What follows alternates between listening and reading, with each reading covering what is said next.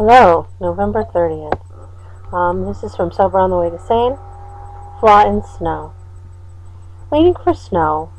Waiting for cold fingers, slick roads, warm beds, reading by firelight. Waiting for the proof of lack of control. Waiting itself proves a lack of control.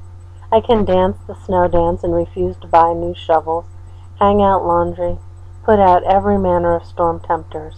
Still, I cannot force the hand of nature.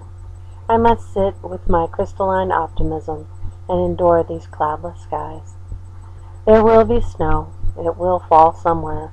But I mustn't grow over anxious, 'cause it may never snow in Miami. The suggestion for the day is treat yourself with learning.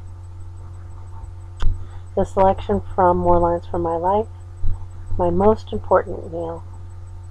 Sweet potato pudding sits on the plate. I sit in my place and wield my spoon until the plate is clean. I'm fed. My day begins. If this is the best part of my day, life is still sweet and fine.